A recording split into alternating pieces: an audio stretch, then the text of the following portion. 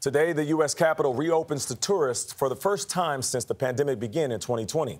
And just 3 days before the second anniversary of the deadly January 6th attack. Now the police chief who defended Congress that day is speaking out. Stephen Sund's new book, Courage Under Fire, which is out today, is his inside story of the Capitol siege. And as Sund told Robert Costa, he is concerned about the possibility of another attack. Brutality I saw was, just the worst thing I've ever seen in my life as far as attacks on police. Former U.S. Capitol Police Chief Stephen Sund says the officers, outnumbered 58-1, were also battling for help. I was making every call I could, and people were coming. They're sending the cavalry. And that is what ultimately turned the tide.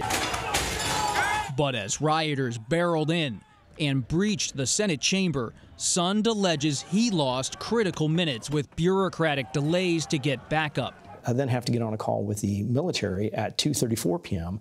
and start begging and pleading for National Guard assistance. Sund says he asked for more National Guard support days earlier, only to be stymied by congressionally appointed law enforcement officials. Adding to the problem, he says, was an alarming lack of coordination with other government agencies leading up to the attack. I believe January 6th was treated differently than other major events in Washington, D.C. We've done Pope's visits, we've done IMFs, and there's certain things that usually take place with briefings, intelligence bulletins, joint intelligence bulletins that didn't happen this time.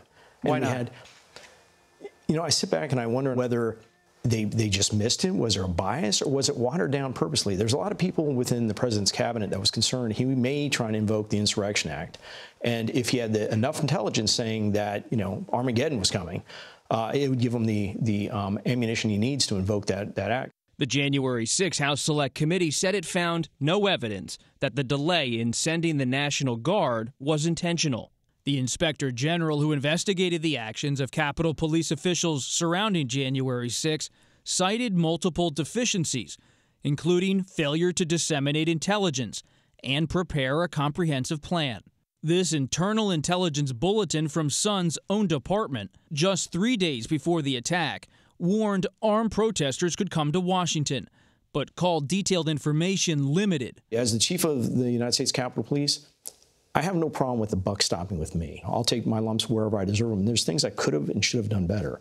I am calling for the resignation of the chief of the Capitol Police, Mr. Sund. Forced out the day after the attack, Sund says he's not sure the problem is fixed. January 2025, should the United States be concerned? I am very concerned that this could happen again. But Sund says stopping that may take more than better barriers and planning. Society as a whole, I think we are so divided. I think politicians on both sides need to start thinking about how words matter and start finding a way to heal this place. In a statement ahead of Friday's anniversary, the Capitol Police has highlighted changes they have made since the attack. That includes hiring a new intelligence director and legislation that grants more authority to the Capitol Police Chief to declare an emergency or call in the National Guard. Adriana. Important changes. Bob, thank you so much.